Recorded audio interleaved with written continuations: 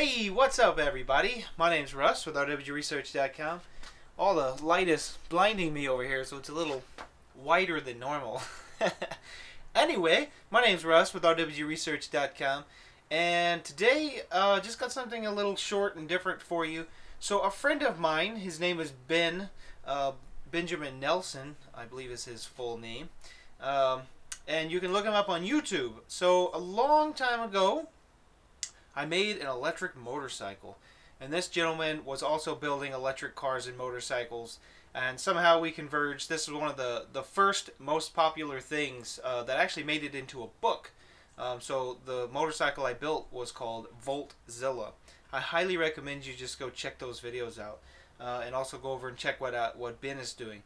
So the reason I'm making this video is because I wanted to show you these solar converters. So Ben is building a new garage. He's trying to make it so he can charge his electric cars and run his house on his solar only. Hold on, we got a car. We're back. I had time to give me some coffee. Anyway, so I went to Apex Electronics and I found these solar inverters. They literally had a box of like probably 100 to 200 of these things. Huge amount, and I didn't know if they were just, you know, taken off of a working unit or what. They were selling these for $10 a piece. Factory, they're like 120 or so, new. So these are pretty cool because they're another car. They're solar chargers. So you plug in your, and this is kind of the way they're doing things now, which is pretty neat. So let me give you the very short of it. Instead of plugging in all of your solar panels down to a battery bank and keeping that in DC storage unit, they just have these solar inverters where you plug your solar panel in here, and this actually syncs up with the AC, and you can connect AC straight to it. So each one of these is with a solar panel. So you get a solar panel and you get one of these units, and these are actually mounted outside right next to it.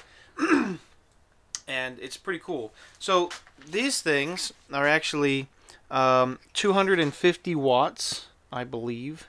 These are 215 watts. There's a lot of traffic out here today. I don't know why everybody's leaving. Give it a break again. Alright, I think we're done with the traffic. I give up. Anyway, so these guys are these are actually different. There's two different units here, and some of these are better than others. But basically, what these units do is just directly convert the AC to DC. 27 to 39 volts DC, 10 amps in.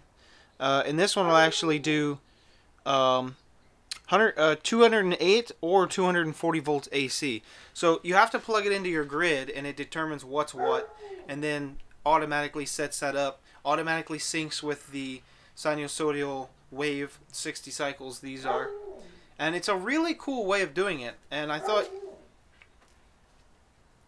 if these worked, it'd be really worth the money, because there's a whole bunch of these, and it would literally cut your cost by 90%, because they're selling for $10 instead of 100 and something. So there's two different types here. They're different, and one of them is ground fault protected, GFCI, and the other one's not.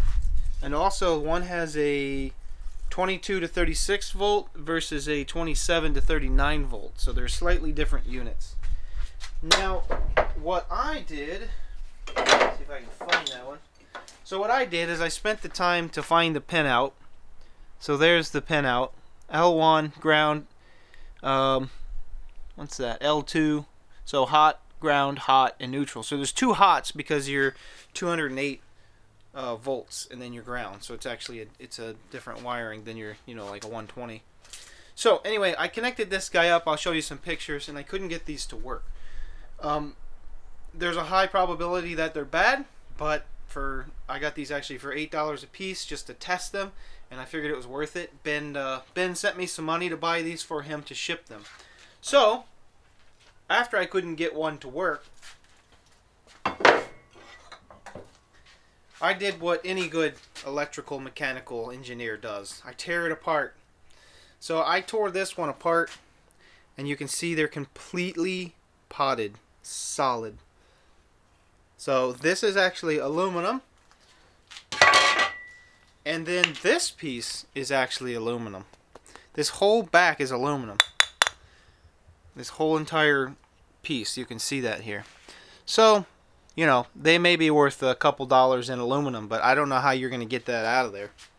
Maybe if you heat it up, it'll melt out. You can get it out, but, you know. So, unfortunately, they're unrepairable. They're not fixable. And so if they're bad, and you can't do anything about it.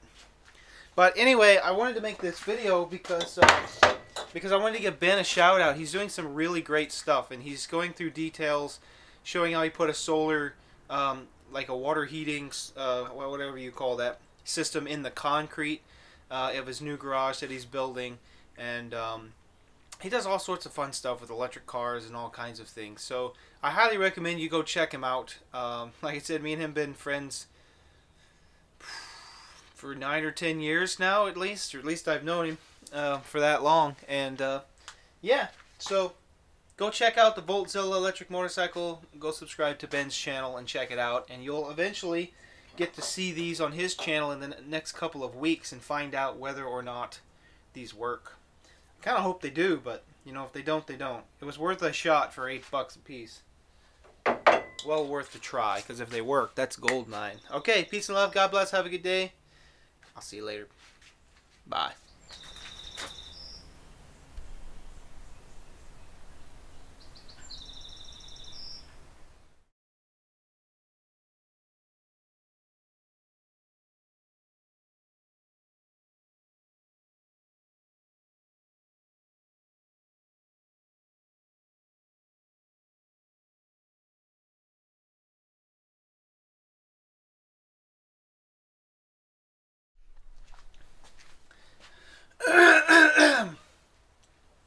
I am myself. Okay, anyway, back to real life. What's up, everybody? Hold on, let me tuck this in somehow. My buckle's being buckled out. It's a problem.